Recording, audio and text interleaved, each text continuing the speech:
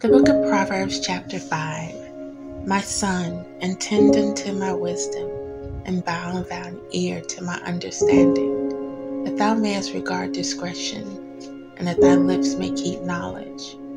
For the lips of a strange woman drop as a honeycomb, and her mouth is smoother than oil. Her end is bitter as wormwood, sharp as a two-edged sword. Her feet go down to death. Her steps take hold on hell. Lest thou shouldest ponder the path of life, her ways are movable, that thou canst not know them. Hear me now, therefore, O ye children, and depart not from the words of my mouth.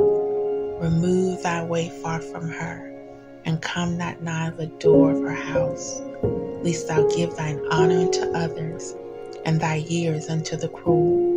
Let strangers be filled with thy wealth, and thy labors be in the house of a stranger.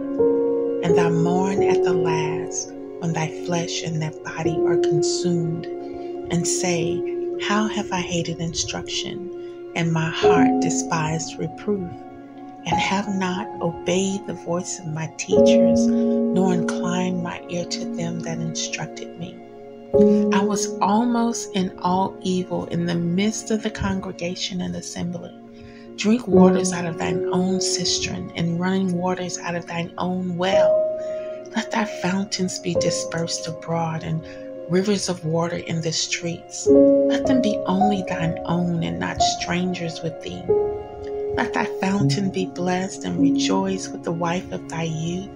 Let her be as a loving hind and pleasant roe.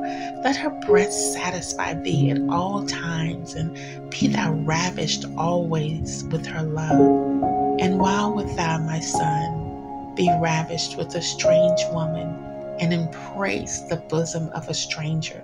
For the ways of man are before the eyes of the Lord, and he pondereth all his goings. His own iniquity shall take the wicked himself, and he shall be holden with the cords of his sin. He shall die without instruction, and in the greatness of his folly he shall go astray.